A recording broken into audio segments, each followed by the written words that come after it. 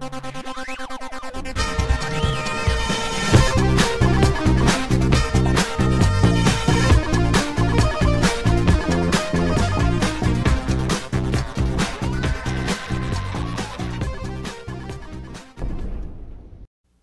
guys, welcome back. This is Matt Chat episode 380, featuring the first in a new series of interviews with Mr. Robert Clardy, aka Bob Clardy, the founder of Synergistic Software and the creator of some of the earliest examples of the computer role-playing game that you and I both know and love. Now, Bob's games haven't gotten enough attention, I don't think. Not a lot of people even know about these games. Dungeon campaign, Wilderness campaign, Odyssey, the complete adventure. So hopefully we'll remedy that here today, at least for you guys, because I think you really enjoy Bob. He's got a lot of great stories about pretty much all aspects of the dawn of the video game, and as well as the home computer industry. Anyway, there's a lot to cover here, so without further ado, here is Mr. Bob Clardy. All right, folks, I am here with the great Bob Clardy. He is the founder of Synergistic Software, programmer and developer, designer of some of the earliest computer role-playing games, including Odyssey, the complete adventure, or the complete adventure, I should say, from 1980. And then before that, he's even got games going back before that to the late 70s. Done a lot of ports and all kinds of software besides games, and just an all-around fascinating guy. So I think we're going to have a very good conversation today. But how are you today, Bob? Doing good, good. The weather here in Seattle has just returned to its normal dreary rain, so I'm glad to be indoors talking to you instead of out on the dock trying to find sun anywhere. Yeah, we've been having that kind of weather here in Minnesota. First beautiful day today, I think. We get at least a week of summer here. You know, I don't know what this is similar in Seattle. We usually do better, but this year the rain is really hanging on. It's supposed to have ended by now, but no, not yet. It's supposed to. Yeah. Well, let's jump into this. You know, you were a guy who was there at the very ground level, you know, at the very start of this thing we call the games industry today. Really, the soft computer industry in general, I suppose. And you were talking about before how you were prepping for a career that didn't really exist. I guess you had a vision for what you wanted to do. Kind of prognosticator there. It wasn't so much a vision. A vision's kind of implies that I planned it, and I didn't. I kind of stumbled into it. It was more of a between high school and college, I took a first introductory computer class and got to program a game, and I was hooked on the idea. But when I got to college, there were no computer majors. There was electrical engineering classes that taught you hardware. There were math science classes that taught you theory, but there were no programming classes per se. And at the time I went, Rice University in '71. So it was something I wanted, something I was interested in, but there just wasn't any way to get there. So I studied all the things related to it, but I had no idea where you could go with that. So I got a job, coming out of that, since I had been in the electrical engineering department, I came out and got an electrical engineering job. That's where the jobs were, with Boeing Company, and waited until somehow I could actually get into the computer industry someday. The only real computer jobs that I saw available were with IBM. They looked so scary to me, Scary. It's scary, those white shirts, narrow black ties. They were just kind of creepy. I could not see myself there. Very definition of a corporate culture. Corporate, yes, indeed. So, anyway, so I was looking for something that wasn't there, and it did finally show up in '78 when I got my Apple. It showed up a little before that, but I wasn't persuaded by the TRS-80 and the computers that didn't have any graphics to them. It just didn't really sway me as being fun. But the Apple came out in '78. That one looked very interesting. So you ran out and grabbed one right off the assembly line? I was not the earliest, but I was pretty early. It was summer of '78, so it was pretty early. My Apple had 16K of RAM, so it was a really whopping 16K. Woo, yeah. Yes. Wow. And a cassette tape recorder to load and store programs, and an RF modulator so I can watch it on my TV set. And it was a complicated and slow and tedious process, but it was a blast. That was a fun time. Well, that's good to hear. I imagine after working on, I guess you programmed on mainframes and stuff like that before, right? So did you feel like the Apple II, did you feel confined with that, or was it more? Oh, it was, exciting? God, it's hard to describe. It was very exciting. It was, we had complete freedom to actually, do anything you want. I didn't have to deal with operators. There was no submitting a card deck and waiting till you got scheduled in the queue and then waiting for your printouts to be handed back. No, I had this computer on my desk. I could do anything I wanted with it. And it was a very exhilarating time period to feel you actually had control of your computer for once. That was all new to me. Yeah, so I guess you joined this club at APPLE, Apple Club? I did. Did you meet any of the luminaries? Well, I knew everybody that was involved with the club at the time. Val Golding was the founder, and I met him the first meeting I went to. It was just him and a couple of other. Dick Hubert was there. I don't know if any of the other... You ever run into Woz? Or... Oh, yeah. Yeah, Woz would come and visit occasionally. And the Apple Club got a lot of unique documentation about the Apple computer from Woz. He'd bring us stuff that, notes that needed to be collated and cleaned up and published. And Apple computer just wasn't getting around to it at that time. So we kind of worked with him and others. Andy Hertzfeld was another conduit for information that helped us a lot. Yeah, it was really cool. At the time, Apple wasn't the big company it is now.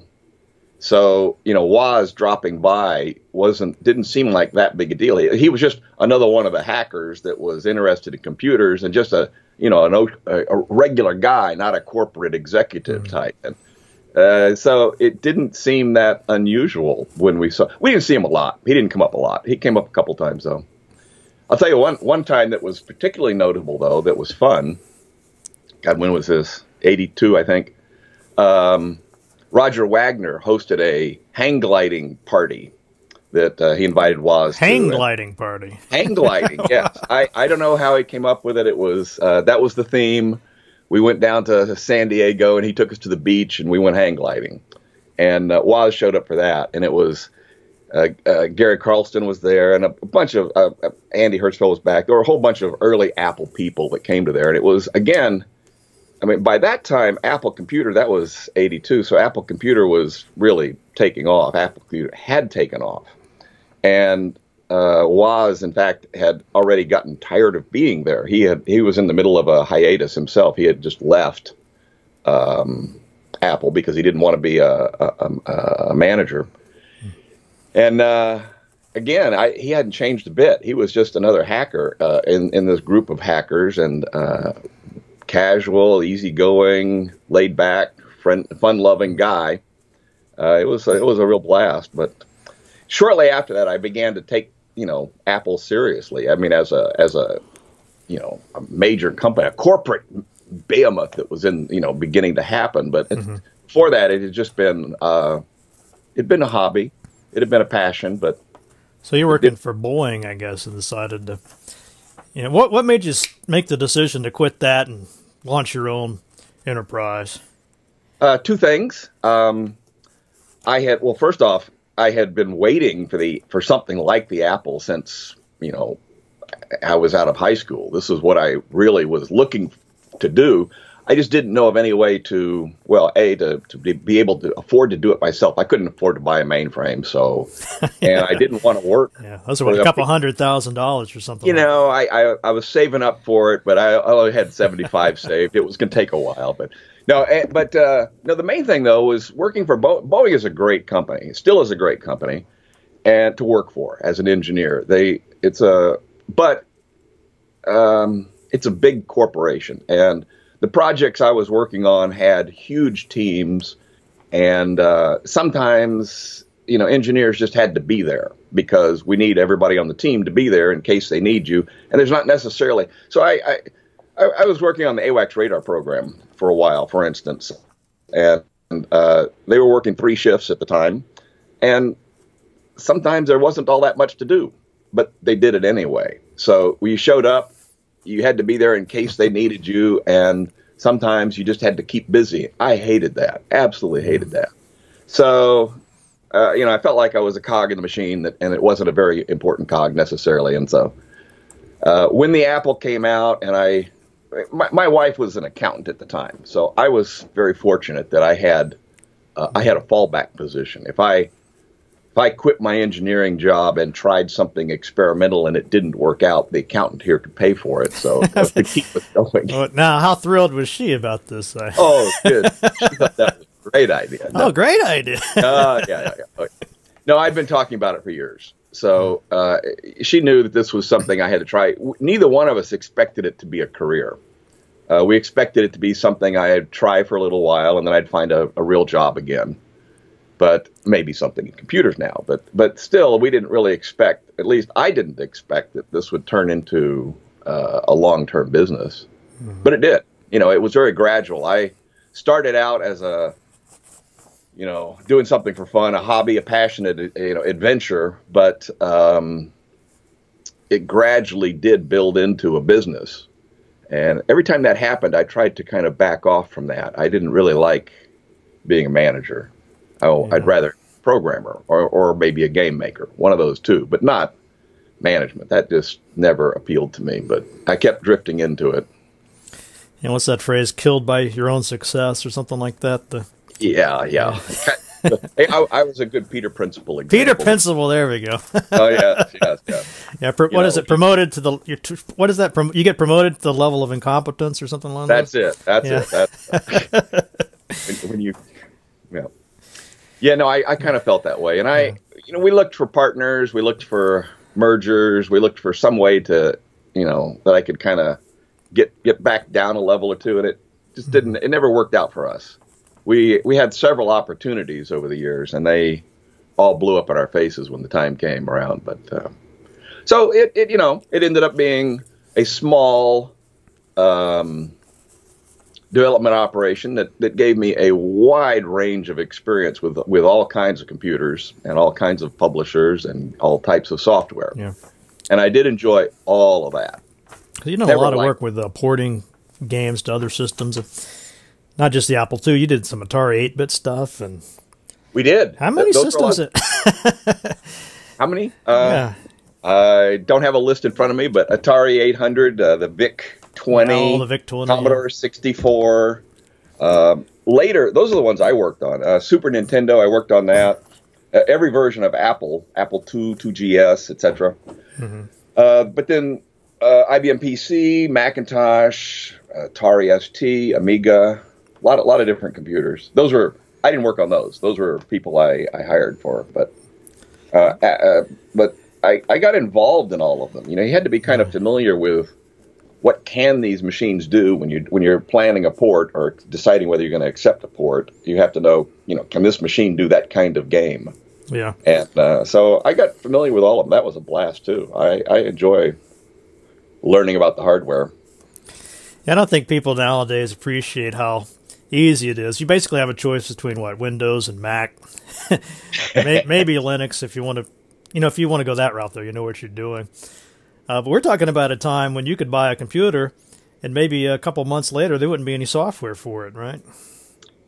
Yeah, it was as they each came out, all the tools that you need just weren't there yet, and so that was always the first thing we did was learn what it can do, and write some demos, and find out what tools were needed, and then we had to write the tools, and that was.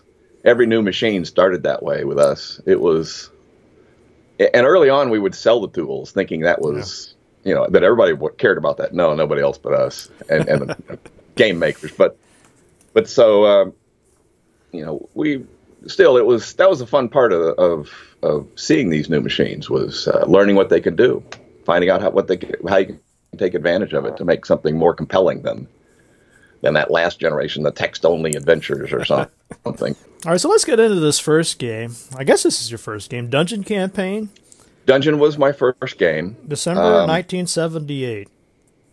That was when it was published. I started it.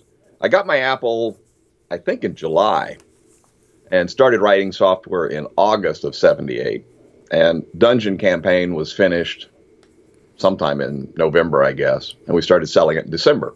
So, I mean, it was a really accelerated schedule of development in those days. And it was a pathetically small game. This was 16K of RAM we had to work with, so there wasn't much to it. It was written in integer basic, so it's not the most efficient language. Integer basic, yeah, I'm not... Why is it called integer basic? It had no floating point arithmetic. It had, you can only do integers. The largest number it could handle was 32,767. So that was a problem with my early games. I didn't have limits on, say, how much gold you can accumulate. So, you know, if you play the game the way I did, you just maybe ended up with 10,000 in gold. But when you hand it out to teenage boys who do all kinds of crazy stuff, they crashed the program because it couldn't handle the numbers they were trying to accumulate. So it's integer basic. That was Wozniak wrote that, and it was a simplified, stripped-down version of the other basic languages that were on the mainframe. So basic. Basic. That's it. Well, this was still a pretty ambitious game. I mean, I saw it described a couple of different ways. I like this. I think on Moby Games they were calling it a roguelike before rogue was a thing. Oh, well, okay, yeah. You know, I guess I could sort of see where they're going. But there's a certain amount of, I guess you'd call it procedural generation or randomized elements to this, so you can replay it over and over. Yeah. Well, all of my games were always like that. I never wanted to do games that were kind of, you know, a fixed adventure on rails where you had to, you know, do what the author had in mind for you. That I just never liked that. I had played Dungeons and Dragons in college. I was always the dungeon master. And so I wanted games like that, where as the dungeon master, I set up an environment, I set up the conditions, I set up where the bad guys are and where the treasures are. But then you hand it over to the players, and the players make all the decisions. And they sometimes do something completely different. And you have to make the game able to support that. That was, I've always done that kind of a game. So Dungeon started out that way, and yeah, every game was unique, and you could play it over and over and over, theoretically. I don't know how many people did that. It was graphically, it was pathetic. I mean, it was 40 by 48 pixels on the screen. Those are big friggin' pixels, and you know, you have little blocks of color moving around, and based on the color, you could tell whether that's a good guy or a bad guy. So it was pretty limited, but still, it was better than anything I'd seen before. Yeah, at least it wasn't the ASCII character set. Yes, yeah. Black and white does get old. Well, this is pretty. I don't know too many games that let you have this large of a party, right? Because it's 25 men, you know, in this game. And I was thinking about this because I don't know. I think you have actually read those the CRPG Addict Chet's reviews of these games. You know, he's talking.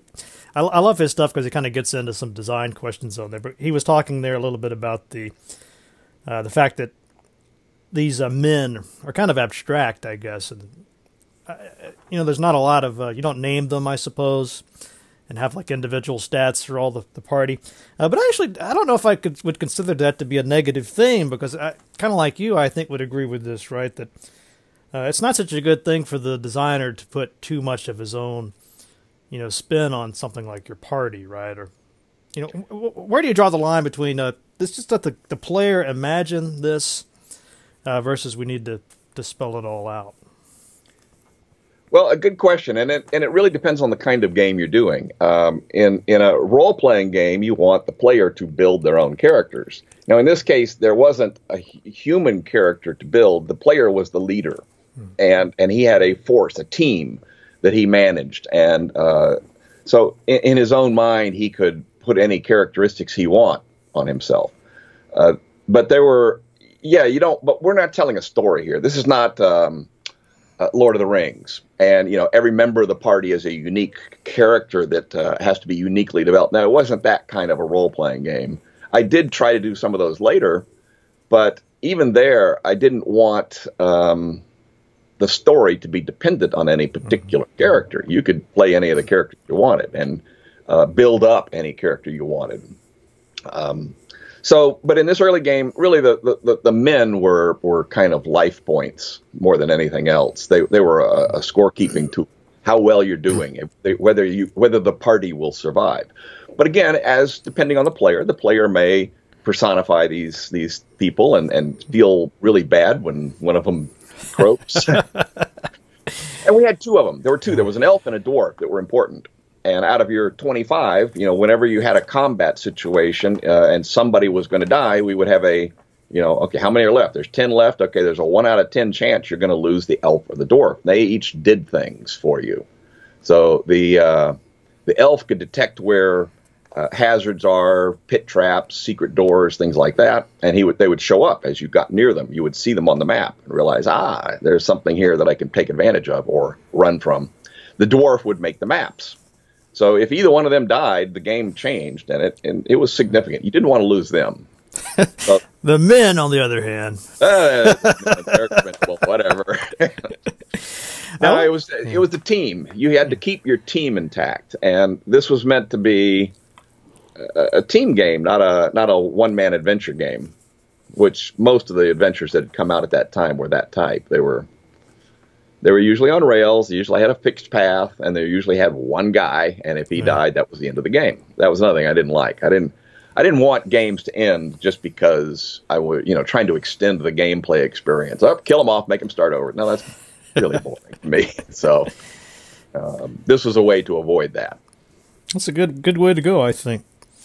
Another thing I liked about this game is the way the dice rolls work, being interactive and giving you that sort of illusion that if I just there we go, if I don't push it a little bit faster, I saw that 12 go by. I missed it again. Damn it.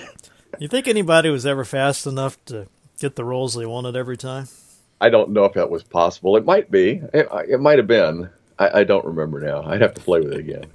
We did the same thing when we drew the maze. It took Integer Basic was not a very speedy language, so generating the maze took a while.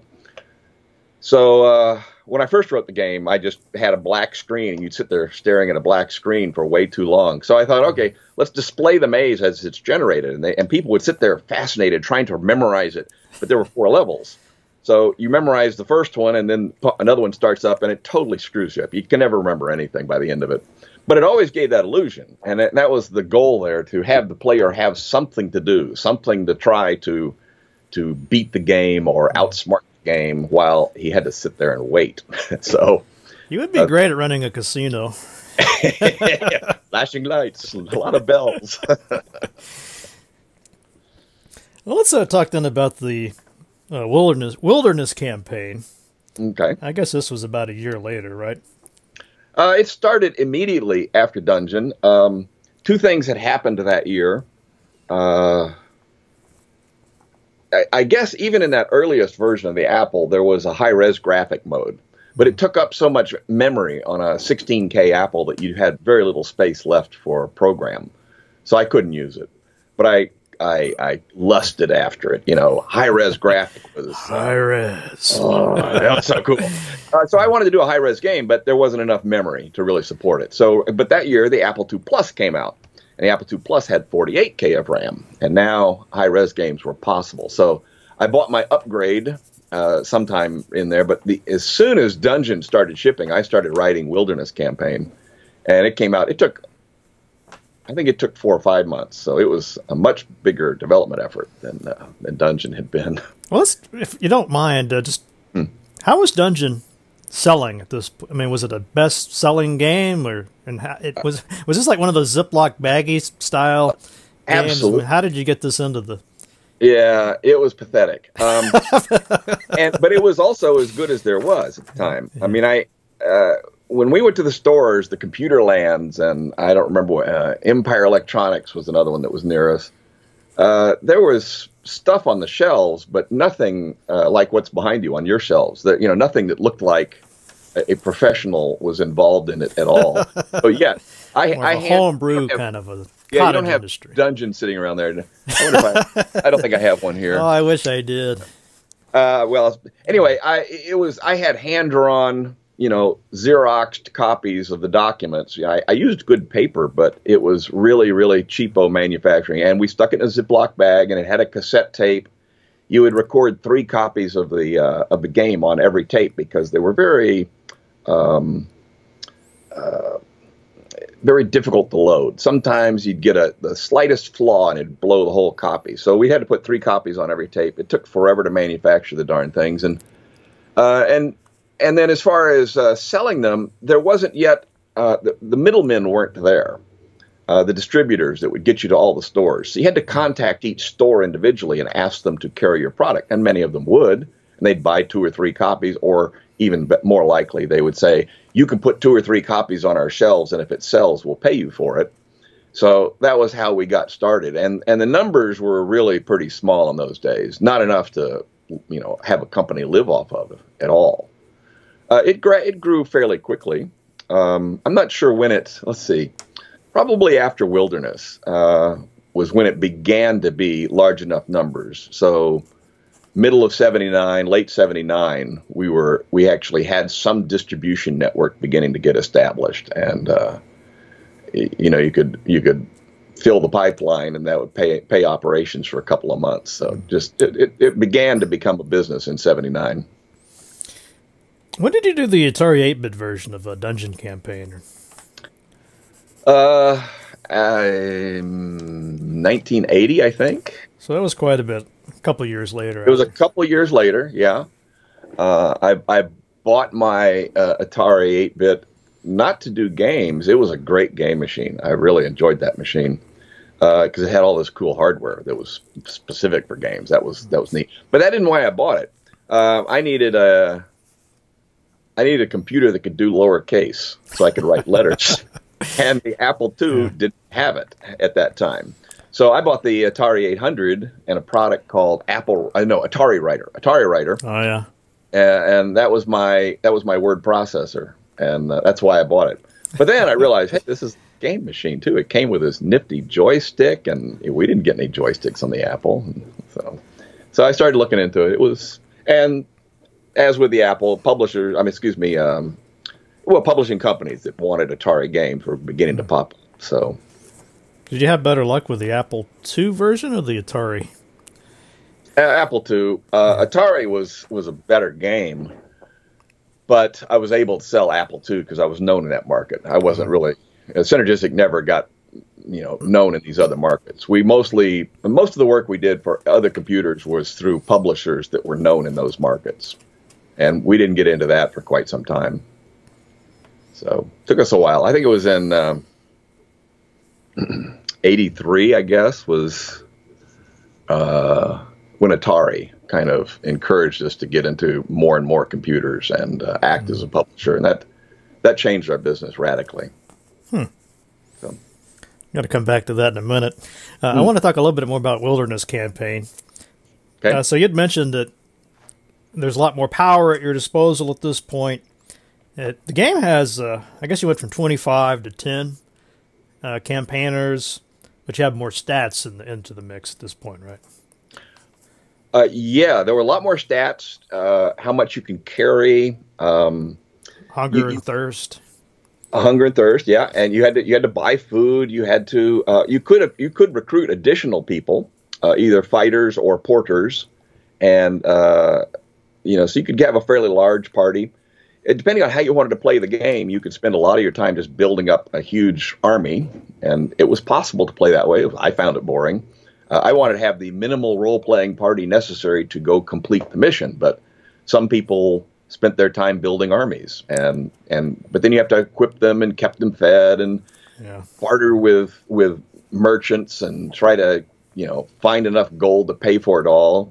After a while, you run out of gold because there were a limited number of ruins and temples to search to find stray gold. What was it, quadroons, I think? Or quadroons, yeah. That was an embarrassing choice. I just meant it as twice as valuable as doubloons, but in my own mind, that's what it meant. But other people thought of it as being, isn't that a kind of a slang term for mulatto or oh, really? I don't know. a biracial person at the time, and it wasn't. Some people thought I was being insulting in that regard, but it was just a lame joke about the quadroons. Yes, the currency of the realm. Is it? You can buy a mule in that one, right?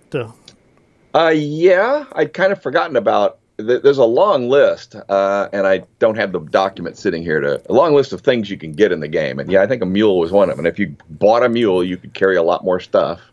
Yeah, so that's the idea has been around for a while. I always I think it shows up in Dungeon Siege much later on. I thought, oh, this is such an innovative idea to have a mule help you carry your loot. But I guess we had that idea out as early as 1979.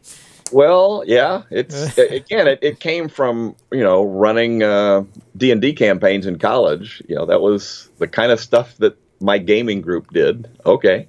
Anything they ever wanted to do, I wanted it in my games. So, yeah, it had to be in there.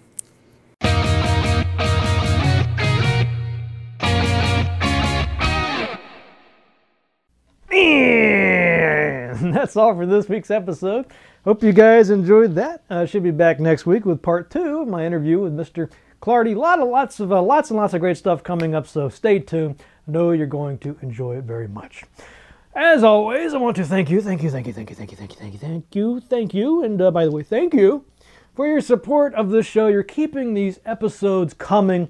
Somebody like Bob Clardy doesn't get as much interviews as some of the more, showboating types, shall we say.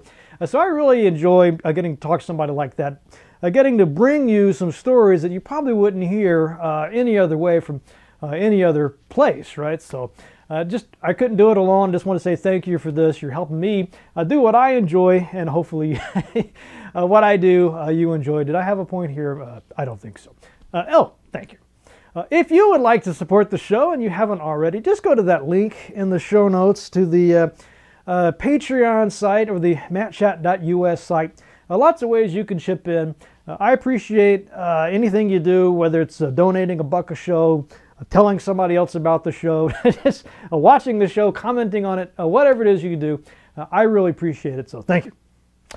All right, what about that news from the Matt Cave?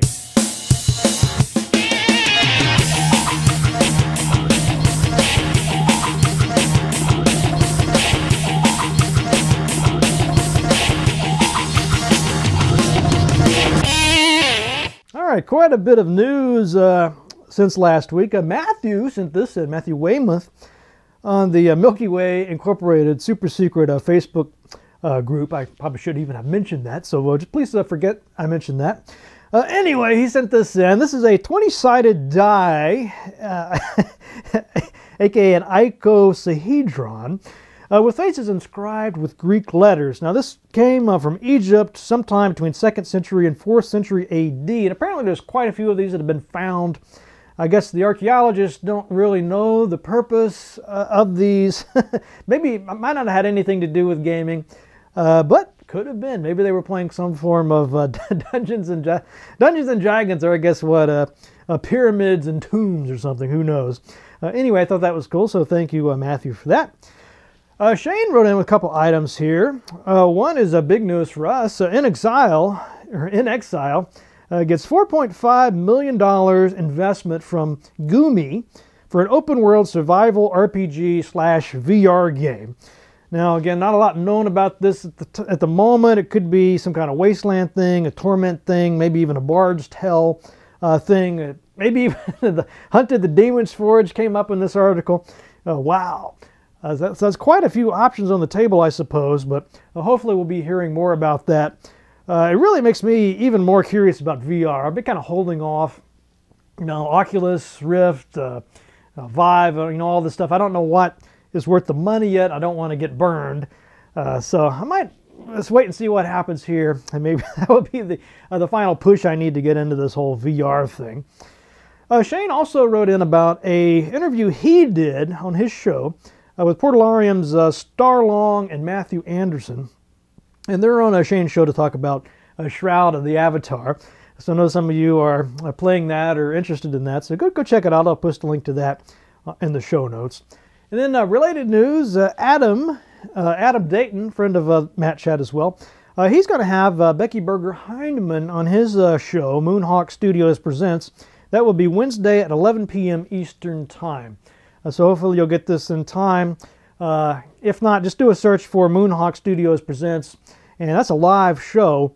So you might actually be able to call in. I'm not really sure what he's got planned for her, but it might be some way for you to call in or at least present some questions for him and his co-host to ask Becky. So anyway, I just post a link to it, and you can go check it out. And then finally, Stig wrote in with this, some really good news. 2 free games on GOG, goodoldgames.com. We've got Jotun Valhalla Edition. This is a hand-drawn action exploration game set in a Norse mythology. And then there's a Shadow Warrior Classic Complete, a controversial game from the creators of Duke Nukem 3D. It's a first-person shooter that, quote-unquote, takes the build engine to its extreme limits. Now, these are both free, but only for the next 18 hours as I'm recording this at this moment. So I don't know what time you're getting this, but hopefully you have checked it before then. Because it'd be a shame to miss out on 2 free, completely free, no strings attached games. So good luck with that. And thank you, Stig, for writing or telling me about that so I could pick them up. All right, whew, a lot of news. You know what I could use? Some fine ale. And it just so happens I happen to have some fine ale right here in this fantastic reliquary. Pull this sucker out. And look what we've got here. The La Fin du Monde, from the I think this is Unibrew or Ubu or something like that. I looked this up right before I did this, and I've already forgotten how to pronounce this. But you know, if you don't know how to pronounce La Fin du Monde and you don't know what it means, don't worry, it's not the end of the world. Yeah, you got that. Anyway, it's a Belgian-style triple L. It's my favorite absolute thing is a Belgian-style triple. And this is exactly what we have here. It's 9% alcohol by volume. It says ale brewed with spices and bottle re-fermented. Lots of stuff here on the back. I won't read all this. Let's see. These guys are based in Canada, a place called Chambly or Chambly. Unibrew. Yeah, I swear the pronunciation was like boo, ooey boo, or something like that. You guys are probably laughing at me. That's fine, because I've got the ale. Let's see. Anything else interesting there? Beer originally developed in the Middle Ages by Trappist monks. Okay. Golden ale, mildly yeasty, with notes of malt. No comment. Fruit and spice, followed by a smooth, dry finish. All right. Anyway, it all sounds good. I love this style ale, so I can't wait to get this open and see what it's all about. So this has got one of these fun little corkscrew type devices. I always think it's kind of fun to open these and see if we can, if I can hit the camera with it. Probably not the safest thing. You probably don't want to be pointing that at your face as you're trying to open it. Let's see if I can hit it. Hang on. Woo! I just barely missed.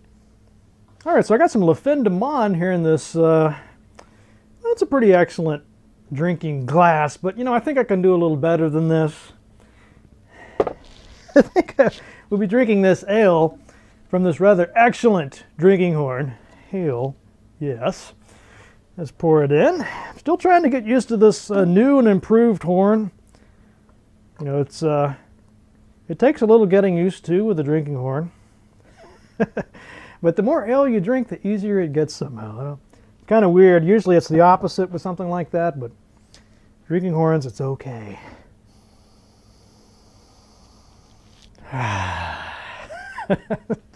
You know, I don't even want to drink this. I'm content just to smell this stuff. My God, that smells good. It's like a champagne, kind of a citrusy champagne, if you could imagine sort of a champagne, maybe with even some Mountain Dew or Sprite mixed in. You know, it's just a really, really pleasant aroma on this. I guess that's the spices they put in, but anyway, it smells really good. Kind of like if you could imagine a Blue Moon, but much, much better. That's what we're getting at here. So let me see if I can sample this brew.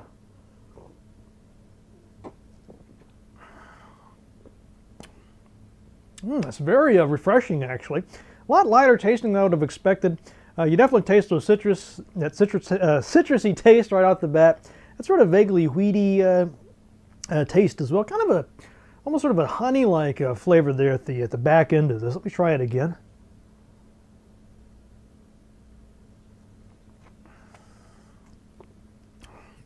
I mean, this really does go down super smooth. I think I had something like 9% alcohol or something like that in there. Don't taste alcohol at all. I mean, this, you could tell me this was a 0% alcohol, I would probably believe that. Instead, what you really taste is those sort of triple flavors. Like I said, this sort of champagne-like flavor, the sort of wheaty flavor. There's something else in there I can't quite place. I'm not sure what spices they put in. Let me see if I can try it one more time and identify that secret spice.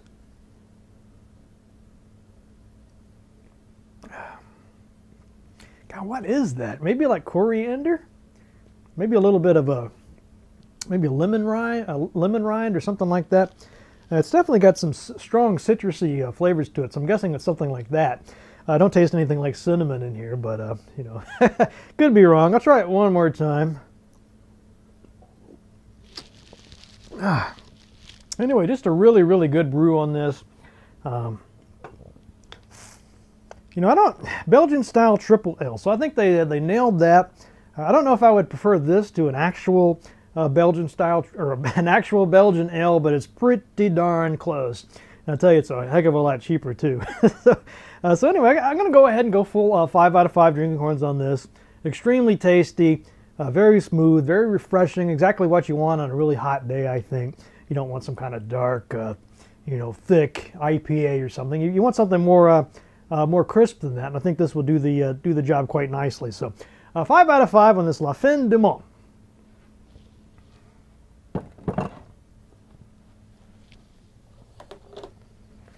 All right, so let's wrap this up. And I was looking for quotes about engineers because you know, we talked quite a bit about that in this episode. And I come across this little story. I think you'll enjoy this. It goes something like this. Once upon a time, the fence between heaven and hell broke down. St. Peter appeared at the broken section and called out to the devil, "Hey, Satan, since all the engineers are over in your place, how about getting them to fix this fence?" "Sorry," replied Satan. "My men are all too busy to go about fixing measly fences." "Well then," replied St. Peter, "I'll have to sue you if you don't." "Oh yeah?" commented the devil. "And where are you going to get a lawyer?" Love that. Anyway, I'll see you guys next week.